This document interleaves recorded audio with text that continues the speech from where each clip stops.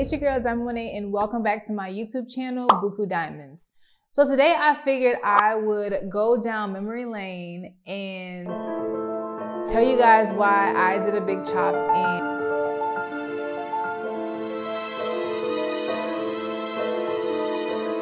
and I guess show you guys my almost 1 year hair journey.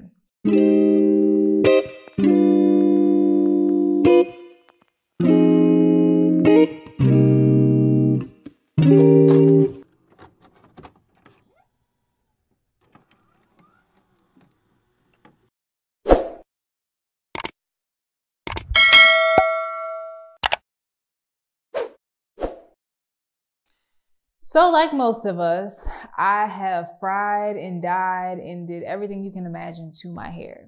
So with that being said, being in the industry, different type of stylists are in your hair, they're doing different stuff to your hair, and it got to a point where my hair was very damaged.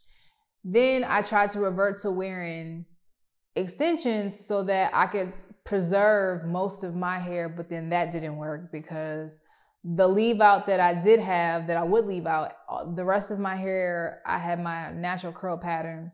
However, the top of my leave out was fried from me straightening it to blend in with my extension. To me, it kind of worked on my nerve because when I would wash my hair, literally everything would curl up except for like this little front part, and I didn't like it. My mom is a cosmetologist, so I had my mom cut my hair. I want to say back in last year of October, I believe. And so she cut it. She didn't want to cut the front too much because my hair was a really decent length. I'll add a picture. And yeah, she didn't want to cut the front too much because like the front was, the leave out was completely just fried. She cut a little bit of the front, a little bit of the back, and I had like this little bob going on. And then surprisingly, my hair kind of grew out a lot. I'll add another picture. And, but I still wasn't satisfied. I felt like the top of my hair curl pattern was completely different from the back, and I just didn't like it. So then I just completely cut everything off. And after I cut everything off, I realized that the front of my hair texture is just different from the back. So I kind of cut it off for nothing. So let's get into it. Okay, so right here is what I was talking about earlier when I used to wear a U-part sew-in and I would have like leave out. So these are a few pictures just showing my hair with my extensions. It was really cute, but my hair was getting damaged, so I had to nix it. So right here, she's cutting half of my bun, and by the way, this is not my mom. My mom ended up moving to New York, so I had to find somebody else to cut all my hair off. So yeah, voila. And this is the start. So this is the start of my natural hair journey. It was really short. I liked it. And then it started to grow little by little. Process, baby steps.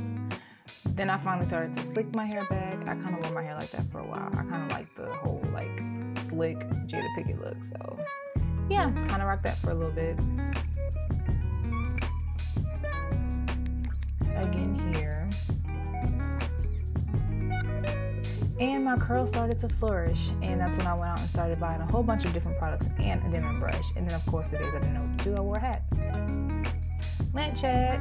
So yeah, I started doing finger coils, and this was the result of that. Another lint check. So now my hair is actually starting to grow. So now my hair is long enough for braids and protective styles. Had a little mohawk thing going on. I was able to put my hair in little baby buns. And we have a puff, a mini puff.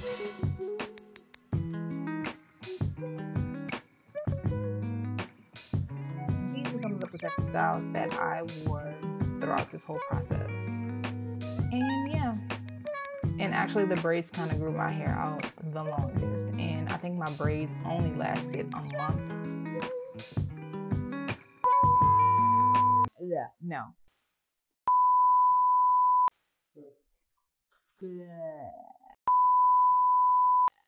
Hey, the screen up so I can see myself.